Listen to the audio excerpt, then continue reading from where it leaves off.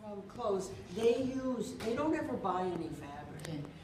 It's all leftovers, it's all old clothes cut up. So this one, that's the yoke and the neckline of a little girl's dress.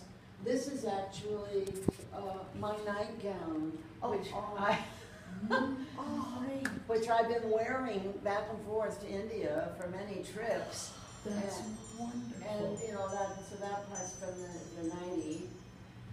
And this is spectacular. This is from a girl's top. You know, because they use their old clothes. Mm-hmm. Sometimes you'll see a whole sleeve. What they were trying to teach, and here you had a living national treasure teaching you about Fabrizio or something, and